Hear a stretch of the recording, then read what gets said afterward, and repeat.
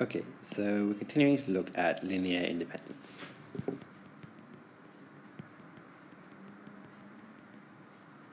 So we had done this example, and now we've got the zero. Consider a set S of two or more vectors, and the following two statements are equivalent. S is linearly dependent. At least one vector in S can be expressed as a linear combination of the others.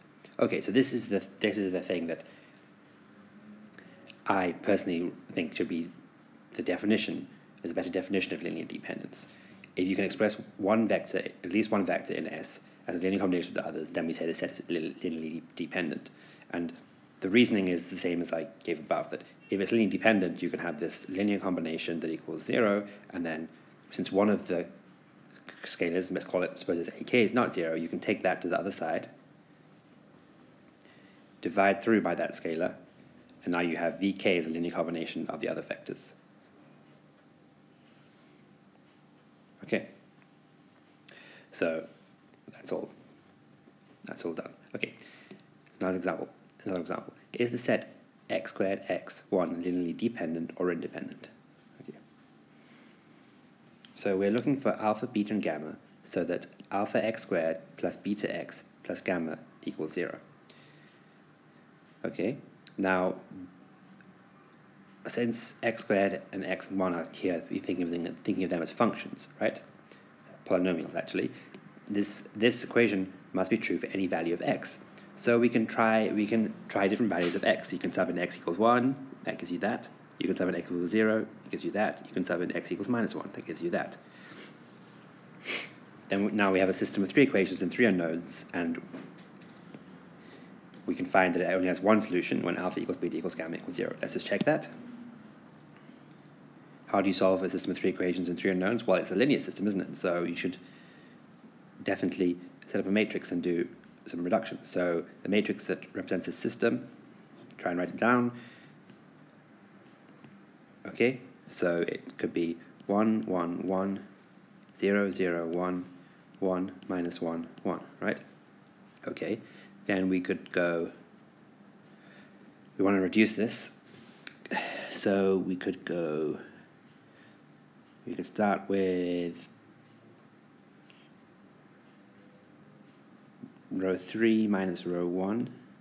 In fact, let's rather start with row 1 minus row 3 and row, sorry, I meant, yes, row 1 minus row 3, sorry, I mean row 1 minus row 2, and also row 3 minus row 2. Okay, so that's going to give us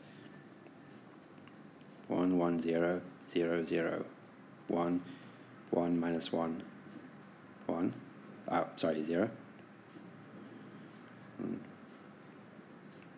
Okay, times alpha, beta, gamma equals the 0 matrix. Now we could go row 2. We could go row 3 plus row 1. That's going to give us 1. Oh, it's going to give us 2, 0, 0, alpha, beta, gamma equals the 0 matrix. 0, 0, 1 here, 1, 1, 0 there. Now we could divide row 3 by 2. We could also go row 1 minus row 3 over 2, and then we're going to have 0, 1, 0 at the top, and then 0, 0, 1, and then 1, 0, 0.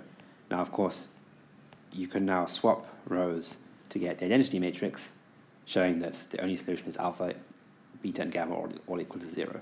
Okay.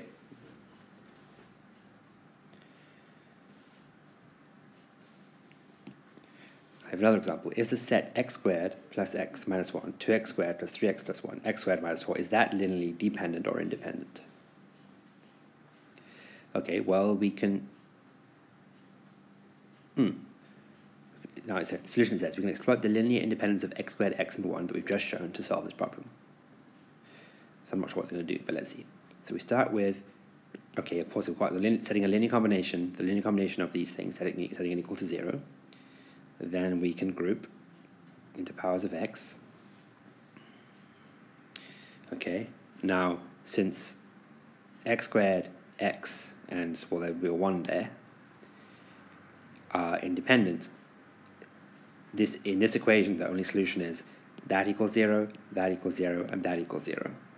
So that's again 3 equations and 3 unknowns, which you can represent, which you then can solve with reduction.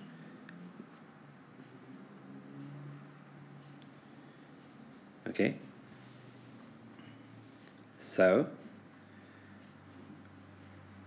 we need to write down a matrix that represents that system. So that first equation, so it's going to be something times alpha, beta, gamma equals the 0 matrix. Now that first equation says this first thing, this needs to be 0, so alpha plus 2 beta plus gamma equals 0. So that would be 1, 2, 1. Then we have alpha plus 3 beta, 1, 3, 0. Then we have minus alpha plus beta minus 4. Okay, so that should be the matrix. Is that the same as what they have? 1, 1, minus 1, 2, 3, 1, 1, 0, minus 4, yes. Okay, so we need to Gauss reduce this. Okay, so let me do that quickly. So I could go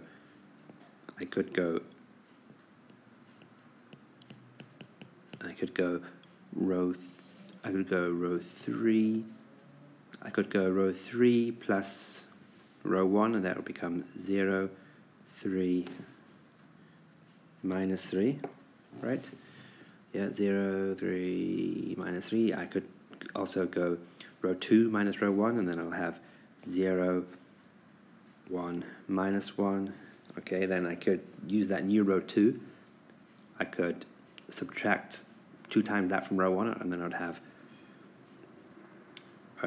1, 0, and then 1 minus minus 2, so that's 1 plus 2, so then I have 3 there. I could subtract 3 times the second row from the third row, and I'd have a row of zeros there. Okay, and that's as much as can be done. Is that what, did they get it the same thing? 1, 0, 3, yes, okay. This was correct. So now this says that the solutions, this says that there's going to be non-zero solutions, so these things are going to be independent, right? I mean, dependent, okay? Since there's a free variable, we immediately know there are an infinite number of solutions, so these functions form a linearly dependent set. To make this more concrete, okay, it's the same kind of thing we did. Let gamma equals t, since it's a free variable. Then we know that alpha must equal minus 3t, and beta must equal t, reading that off from the equation, right? Letting t equals 1, for instance, gives us this linear combination equals that, right? So let me just do that myself, go through that myself. So this reading off, we let, for example, so we let gamma equal 1, right? Then it says that beta equals gamma, so it equals 1. And it says that alpha equals minus 3 times gamma, so minus 3 times 1. Okay, minus 3, is that what they put as well? Minus 3, 1, 1, yes. Now let's check that that works out.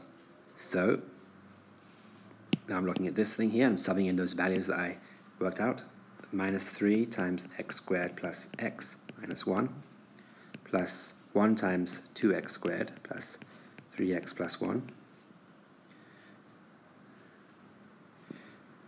plus 1 times x squared minus 4. Okay, so what does that come to? So we have minus 3x squared plus 2x squared plus x squared, so that's 0x squared.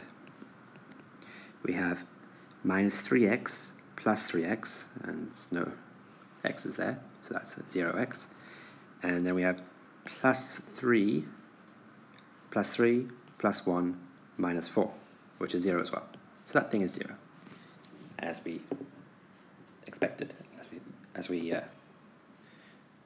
worked out. So we have this linear combination is with non-zero coefficients, but gives you 0, so that set, so this set is linearly dependent, right?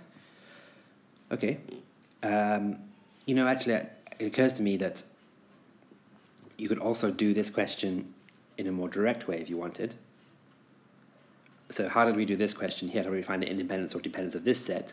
Well, we just subbed in different values and got some equations. You could also do that for here. You could sub in values. So, for example, so this thing must be true for all x. So you could go like this. You could say, we could try, you could try subbing in, a good thing to sub in would be to sub in the zeros of these polynomials. So, for example, one of the zeros of those polynomials is when x equals 2, right? And that last polynomial is 0. No, that's going to be much more of a hassle. Okay, I think the method here was much better. Okay, and that's the end of this section.